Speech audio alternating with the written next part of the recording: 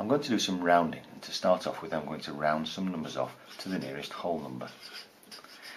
Here's a very long number. It's not particularly large, it's only 12, but it has lots of decimal places after it. I don't need all these numbers, and I'm going to round off to the nearest whole number. Now, I first decide how far I'm going to round it off to, and then look at the next digit.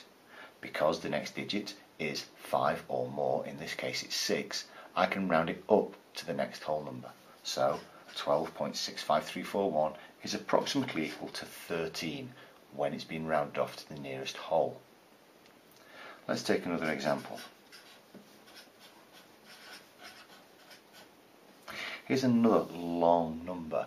It's around about 57 point something, but I only want it to be rounded off to the nearest whole.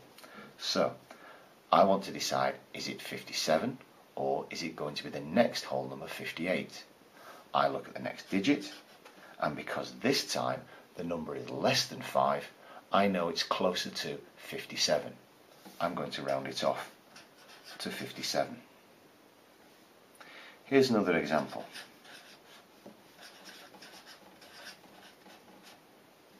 Again, I want to round this number off to the nearest whole number. It's 39 point something. But what is this something? This something happens to be more than 5. And because it's more than 5, then this number here is closer to the next whole number. Not 39, it's closer to the next one.